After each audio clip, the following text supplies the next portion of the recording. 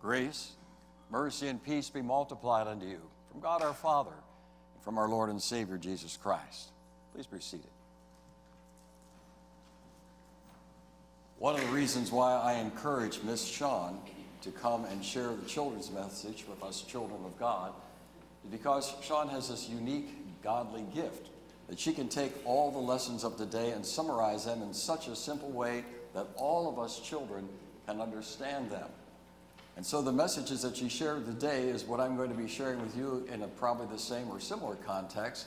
But we want to take God's word to heart as we hear it, as we read it, and as we share it, so that we can grow in our faith and in our spirit, equipping us and enabling us to be light and salt to the world and witnesses to all who are about us. And so today I'd like us to focus our attention on a theme I call Through Christ Alone. We want to talk about that as we base it on Paul's letter to the Romans. I'd encourage you to get a chance to read that whole letter. It's not that long, but there is so much in there that talks about how we can get right with God, not by what we do, but what God has already done for us in Christ. And because of that, it enables us to be stronger in our faith, bold in our witness, and gives us the assurance that nothing in all of creation could ever separate us from God's love in Jesus Christ.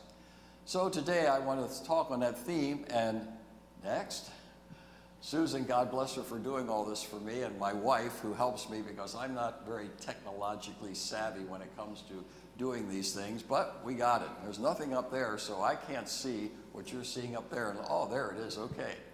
So let me begin by saying the Apostle Paul has some great news for us today. I mean, good news for us. The kind of news that you not only want to hear, but the kind of news that just moves you to want to share it with your family and with your friends and others.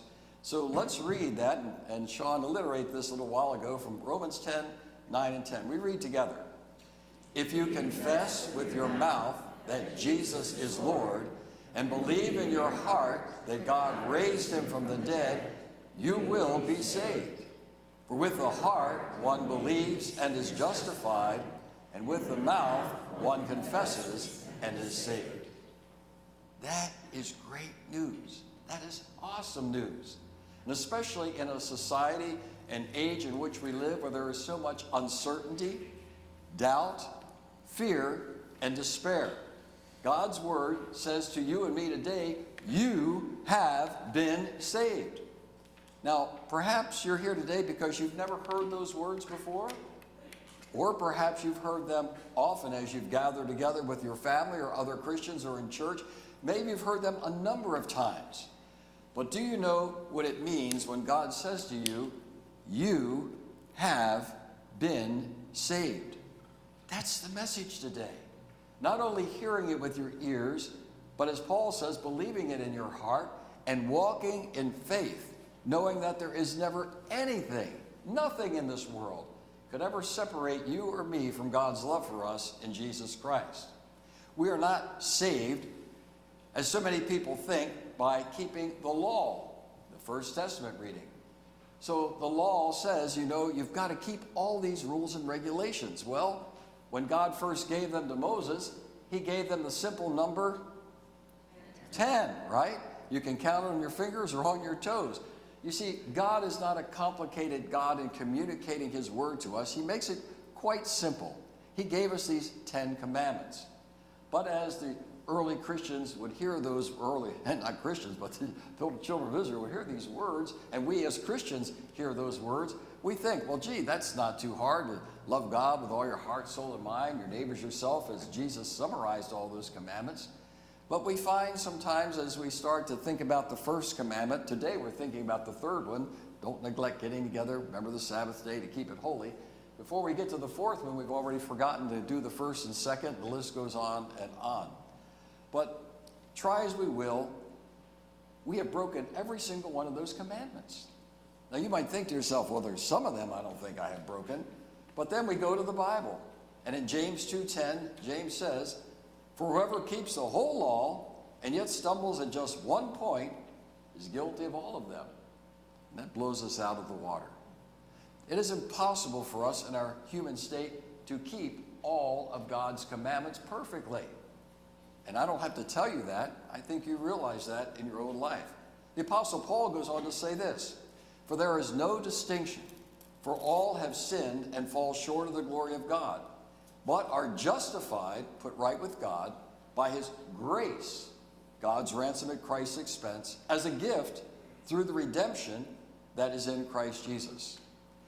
So in our second reading from Romans, it says that, Moses was said, about how you get right with God keeping the law, but then Paul comes in and says, yes, but that's impossible. We cannot keep the whole law. That's why Christ came to us and took the law, all the sin of the world upon himself, and through his death and resurrection, he fulfilled the scriptures and the promises, so we are no longer condemned, for we cannot keep the law, but Christ could. And because he kept it for us perfectly, tempted in every way we are, yet without sinning, the law has been fulfilled. Because Christ is the only one, the only perfect one, who could keep the whole law perfectly for us.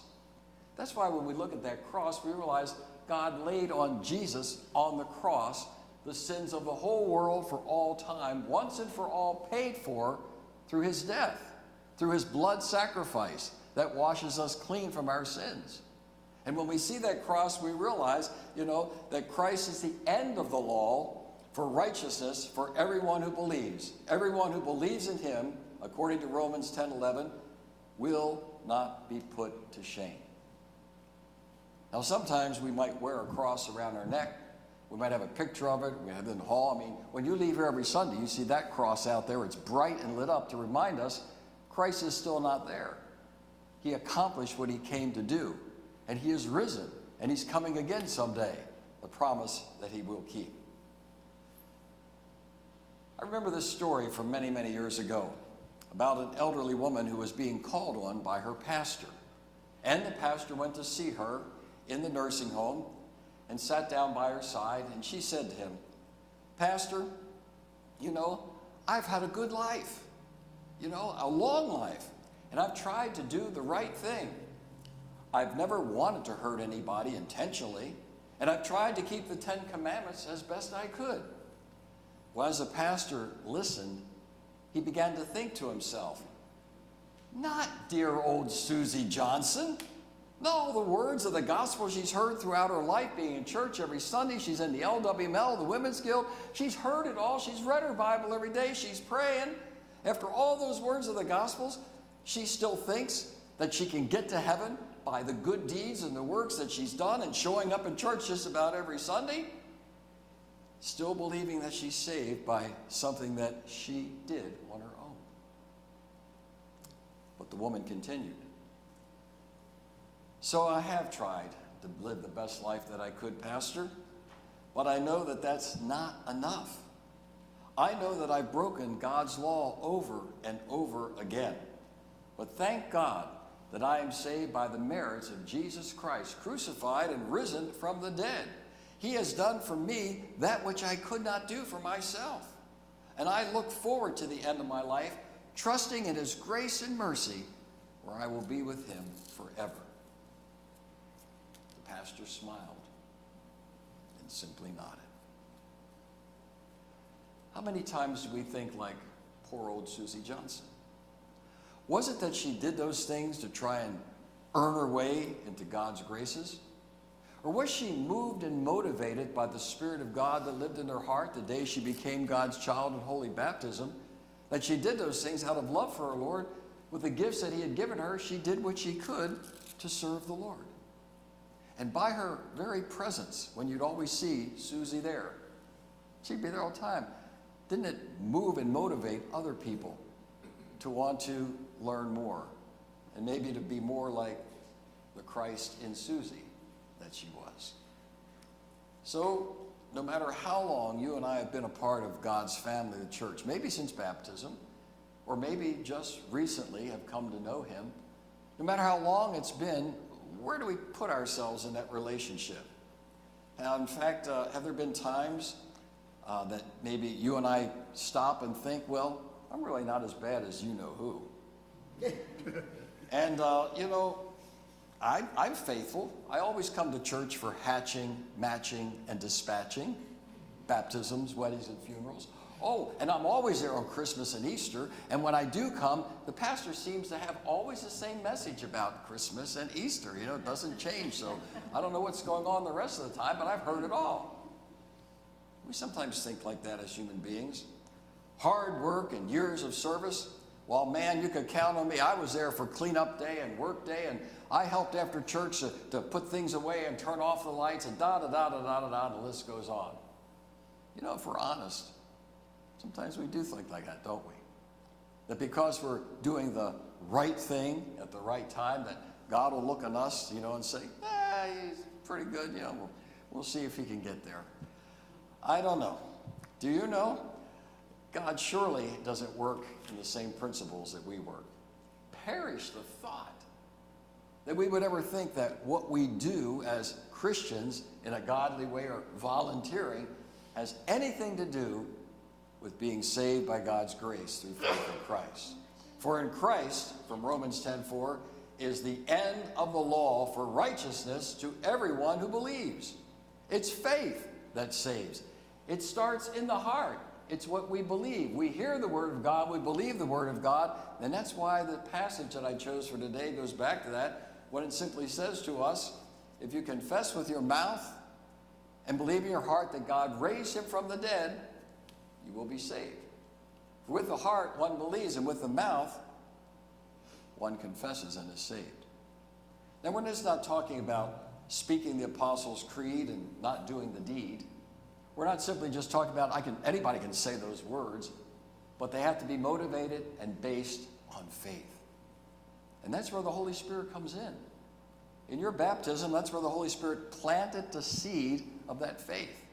That's why we bring our children to Sunday school and to church. That's why we say prayers with them and read to them the Bible and help them to grow. But you know, a lot of children, as they get ready and they get older, they go through a confirmation class. And sometimes children, and even parents, think it's graduation. Oh, no. Confirmation is confirming all the stuff they've been taught by their parents and their grandparents and Sunday school teachers and church, you know, to confirm the faith that was planted in them. It grows. Faith grows by what we hear and by what we read and by what we share, by the Word of God. That's what makes it grow, as we read it and learn it, inwardly digest it. And what happens? We hear these young people and some adults, they make their confirmation or they affirm what they believe. They go through the words of the Scripture and say, yes, I believe. And then after that, they disappear. Is it possible that our young people, our children, feel that, you know, that now that they're considered an adult and can confess their sins and they understand all of that, they don't need to come anymore? I think it's our problem. I hear it. I think it's our problem, but also the children's problem. Where did we fail? Where did we go wrong as family of God? You see, dear friends, it's not what we do. It's not what is done. It's what we believe. The letter of Paul to the Romans addressed them back in the first chapter, chapter 1. He said this, to all those in Rome who are loved by God and called to be the saints, grace to you and peace from God our Father and the Lord Jesus Christ. For I am not ashamed of the gospel and the power of our Lord that brings salvation to everyone who believes. For in the gospel, the righteousness of God is revealed, a righteousness that is by faith from first to last, just as it is written, the righteous will live by faith. If you believe in your heart and profess with your lips that Jesus Christ is Lord and God raised him from the dead, you have your salvation. You are saved. It's not just a statement that you can make, but it comes from faith. And when you say that to somebody and witness to somebody with that, it changes lives. It changes your life, perhaps even them. You see, for with the heart we believe, and with the mouth we profess. The faith of the heart followed by a confession of the mouth results in righteousness and salvation. You know, it's like the gospel in a nutshell. Okay, there it is. Read that with me. For God so loved the world that he gave his one and only Son, that whoever should believe in him shall not perish, but have everlasting life. That's what we call the whole message of the gospel, the good news of God's love in Jesus Christ, in one little statement. The same way it is with our text from Romans. If you believe in your heart that God raised him from the dead, profess in your mouth that Jesus Christ is Lord, it's a statement of what we believe. And when people ask you, what do you believe as a Christian? You simply can share the Apostles' Creed. I believe in God the Father. I believe in Jesus Christ, his only Son. I believe in the Holy Spirit. You don't have to go through 6 or 10 or 12 weeks or 16 weeks of instruction to be able to share your faith. People want to know simply, what does Jesus Christ mean to you? The faith of the heart, followed by the confession of the mouth, results in forgiveness and salvation. So let me ask you this. Are you ashamed of the gospel of Jesus Christ? Don't answer. Don't raise your hand. That's what it says. Saved by grace through faith. You see, for the scripture says, everyone who believes in him will not be put to shame, for everyone who calls on the name of the Lord will be saved. People remember some things from scripture that may not be active in their faith, but somewhere along the line they've heard it. Well, the Bible says everybody's going to be saved. Is that true? Is that true that the whole world's going to be saved? I mean, would God, a loving God, let people go to hell rather than going to heaven? It's not what God allows. Listen again to Romans 10:9. Confessing with your mouth, Jesus Lord, believe in your heart. See, God's word is true and we believe it. The apostle also says it's true that we believe in Christ our Lord. Who do not believe in Christ our Lord will not be saved. I don't know about you, but I grieve a lot when I go to recently a baseball stadium and see thousands of people. And the first thought that enters my mind is, how did they get the good seat? No, my first thing that enters in my mind is, how many of those people are hell-bound and how many people are heaven-bound? I want to go down there where the guy is singing, you know, the national anthem and borrow the microphone and tell them about Jesus. They'd probably kick me out. But anyhow, the point is, do you realize that not everybody is saved? Do you know of some people who are hell-bound and not heaven-bound? But do you also know that God, through the power of his Holy Spirit, can work a change in a person's life? Where somebody was heading in that direction, might hear the good news of God's love and start heading in that direction? I believe that's true. I've seen it happen in lives of people. Even sometimes at a deathbed conversion. It can happen. But in Paul's letter here to the Romans, there's something that justifies a pastor's salary. Okay? How can they hear unless somebody tells them? And how can somebody tell them unless they are saint? And how can they hear the saint unless they are called? God called every single one of us to be witnesses. God has called every single Christian to be a light and a salt in the world to other people. God has called all of us to share God's love. Yes, in the things that we say and do, but sooner or later, they got to hear the word. How then will they be saved if they don't know who to call on? A story is told of a young mother. She was in the backyard in her little pool there, she and her 3 children. And all of a sudden, as she looked around as the children in the pool, she noticed her 2.5-year-old was on the bottom of the pool. And instinctively just left everything, got the child out of there as quick as she could. And wouldn't you know it, just as she had done that, a neighbor was passing by, saw what was going on, heard the commotion, came running over and began to do CPR on that little child who had been under the water. Of course, 911 was called, the ambulance came, the child was taken to the hospital, and the doctors began examining. Here this man was down there, you know, working on the child. It seemed like forever, and finally he started a little bit of breathing and coughing. They got him to the hospital. And after hours, it seemed like hours and hours, the doctor came out and said, your son is alive. And we don't feel that there's been any brain damage, which is remarkable because he was not breathing for 7 minutes. We know that after 3 minutes, there's a problem. So neighbors would hear about this story and come to the father and say to him, boy, were you and your wife and family so lucky. Yeah. And the father would just look at them and said, no, it wasn't luck. Because immediately, when that child came out of the water, my wife and my 2 daughters were on their knees praying the whole time. Even when the ambulance came, praying the whole time in the hospital. It wasn't luck. It was all about God hearing our prayers. He didn't prepare to make that statement or tell that story. It just happened. Because all things do work together for good to those who love God and have been called according to his purpose.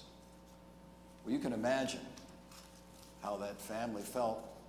It was like getting this child back from death. And in the days that followed, can you imagine the story that finally went around? It wasn't that, boy, was that family lucky. For those who heard that father sharing the good news, did it change lives? Well, it does change lives because salvation is found in no one else, for there's no other name under heaven given among mankind by which we must be saved. God said it this way in 1 John 5. God has given us eternal life, and this life is in his Son. Whoever has the Son has life, and whoever does not have the Son of God does not have life. I don't know if God grieves in a sense that we grieve, but he knows, and we don't know, how many people that we know are not going to be in heaven. And it doesn't mean that our witness to them is going to change their life and they are going to go. But let's put that aside. How many people do we know who don't know Jesus? It's not just the words of our mouth, but it's the faith of our heart moving us and motivating us to do something. Well, maybe Susie Johnson saw that her acts of love had an effect upon people. Maybe it did. I guess we'll have to wait till we get to heaven to ask her. And yet God desires all people to be saved and come to the knowledge of his Son. But how is that going to be fulfilled unless we, as God's children, do something? It happens when we do not resist the movement and the motion of the Holy Spirit in us. You know what that's like. You know how the Holy Spirit works. Sometimes you wake up in the morning and you've got a name on your mind, a friend or anything, and you're thinking, you know, I haven't talked to them in a long time. Maybe I should make a phone call, or I should write a note or send a card, or maybe make a visit. You know how that is with the Holy Spirit. You're driving along in your car, you go the same way every day, and all of a sudden you just feel like, I think today I'm going to go that way. Things happen. But you see, you who are baptized and believe in Christ, God is in you. He's always working in you. He's moving. He's motivating. You just need to listen to his voice. You need to hear it also when you read this book. You know, the basic instruction before leaving earth. The more you read, the more you grow, the more you learn, the more you know. And when we come together at the Lord's table, I pray for all of our people who are online, and Pastor Jim gets out there and makes house calls and communions for them. But someday, all of us, you know, as we come even today, here we are feasting at the table of the Lord. What did Jesus say? I'm not going to eat and drink of this till I drink it new with you in my Father's kingdom. Well, we come up here because communion reminds us Christ paid for my sins. He died and rose again. We're receiving strengthening to our faith in our life, and as we commune as a fellowship of believers, the encouragement for one another. So it comes each day when you look into the mirror, and you look in that mirror and you get up and you say, that's not accurate. But you also, like Luther, you look at that and you wash your face and you remember, I'm a baptized child of God. I was born again of water and the Spirit. Jesus Christ is my Savior. I believe that he rose from the dead. And when we come together as God's family, we encourage one another, and it strengthens our faith. So take heart. You've been saved by the power of the Holy Spirit and a Heavenly Father who has given you and I the greatest gift that could ever be given, his Son, Jesus Christ. Through faith in him alone, we've been saved. Amen? Amen. So knowing this, how will it change the way that you think and act from this day forward? So may the amazing grace of our Lord and Savior Jesus Christ, and the boundless love of God the Father, and the immediate peace, power, and the Holy Spirit be with you now and always.